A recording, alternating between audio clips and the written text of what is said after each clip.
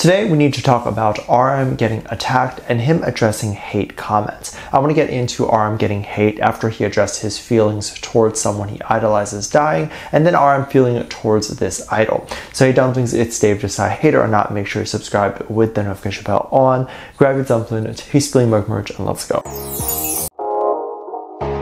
We need to talk about what happened recently and how this affects RM. As I'm sure you guys know, RM has talked extensively about loving the show Friends. BTS and RM were featured on the reunion, and I'm sure they were all honored to be a part of such an iconic part of TV history. BTS and RM loved Friends so much that they were even asked and talked about the show during BTS's appearance on Karaoke Carpool. The show played a very important role in RM's life, as the show was how RM had learned English. And for those who think it's not possible to learn English through TV, it is to a certain extent. You can watch the show with the subtitles on while simultaneously learning English through classes and be able to see how what you are learning in class is being used in real life. The hardest part about learning a language is actually not the words. I'm sure if each of you took a language class for a year, you'd be able to at the very least read the language, but very few people would actually be able to understand it, as a lot of the times in those language classes you aren't actually having conversations in that language, and how language is used vocally is very different than on paper, and there's accents and those things that get in the way. So TV can be used in that way to learn a language.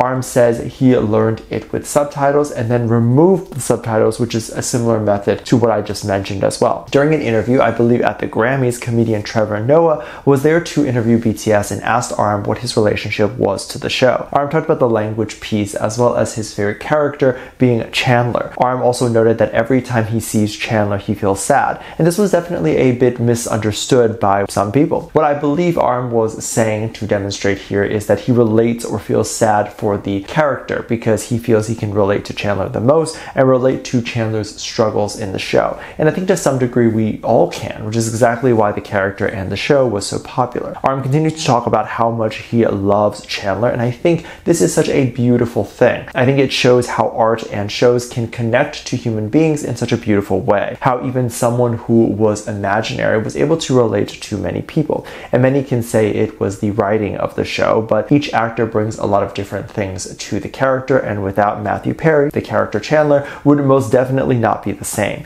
So it was absolutely devastating recently on October 28th to hear about the passing of the star, and RM was absolutely devastated. So what happened to Matthew and what was RM's reaction? Basically, since his death is so new, we actually don't have all the information as of yet. But what is known, that he apparently drowned in his home in LA in the hot tub. He was all alone at his home, and when his assistant got back from doing errands, noticed that Matthew had drowned in his hot tub. This was quite shocking and a bit jarring, which is another reason why I think the story got even bigger.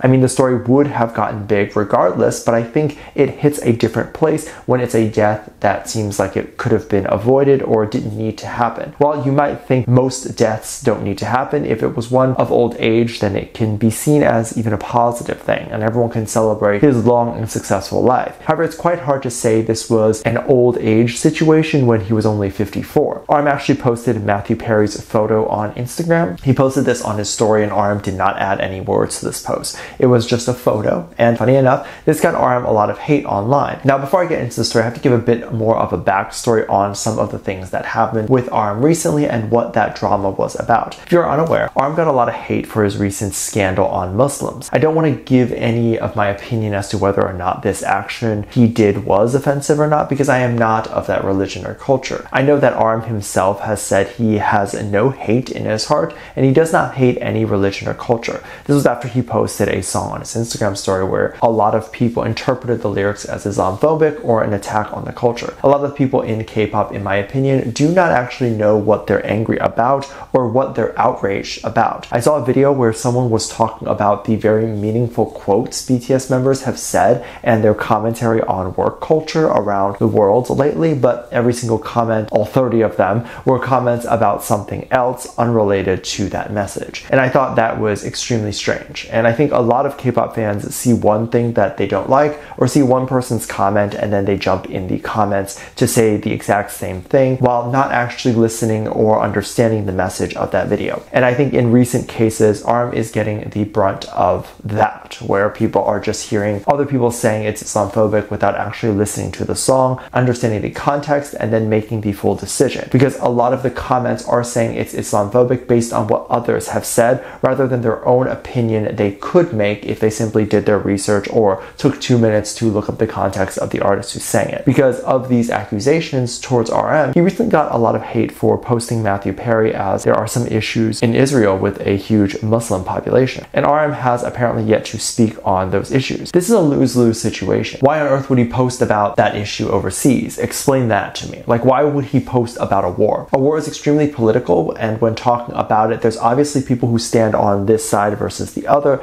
and you'll lose a huge amount of supporters for picking a side. RM or any K-pop idol is naturally going to be advised to not pick a side, and of course only post things related to entertainment or non-controversial things. However, a lot of people are saying, since there is an ongoing Muslim issue with the Israeli war and RM is not speaking out, this is him now also posting something that is against Muslims, and that he is being Islamophobic again. And to this, I really don't know what to say. It's a lose-lose. If he posts anything, he is picking a side and isolating the other half of his audience, or he is reminding people of the bad things happening around the world. Singers and entertainers don't all want to be involved in politics, nor was it ever his goal to be involved. He was kind of involved in Korean politics by proxy because he is Korean and the music got so big, he represented the country. However, this is not his initial goal, and so he doesn't want to be a spokesperson for the war or pick a side. There's really nothing wrong with this, and what's funny is that it's never someone who doesn't have an ulterior motive posting these types of things against RM.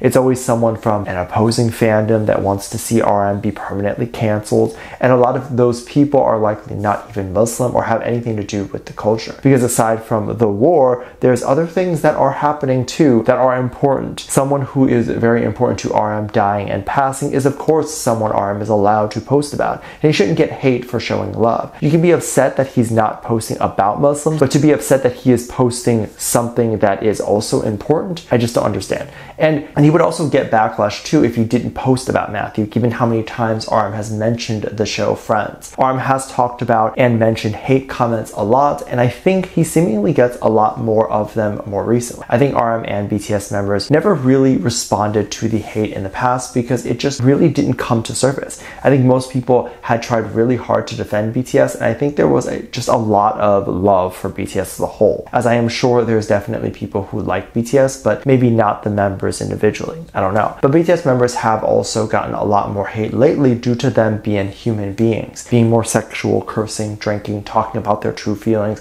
addressing controversies, overall not seen as a literal doll that does nothing. And I think this shattered a lot of people's fantasies. And I think a lot of people were sitting on the back burner waiting for the members to do something so they could try to cancel them. So they hold on to this hate and resentment that RM destroyed my fantasy, and then actively every day look for a reason to cancel him. Because why not? It's not like they have jobs or contribute to their family or society in any way. RM has talked about hate comments in his music numerous times, with one time saying, "Don't listen to the haters, it will hurt your ears. It's always the fools putting their lives on the line for the online." This line implies that those who engage in online battles with trolls and haters are often doing so in a very foolish way. They are risking their well-being and mental health by getting too involved in online arguments or trying to seek validation from the internet. This is RM's way of saying to be cautious against getting caught up in online drama, and instead to focus on more meaningful aspects of life, which can be directly used against this drama that RM is finding himself in after posting a memoriam of someone he idolizes. Let me know what you think. Make sure you check out Patreon for more videos. Link down below. Thank you for still leave comments right here. Love you. Bye.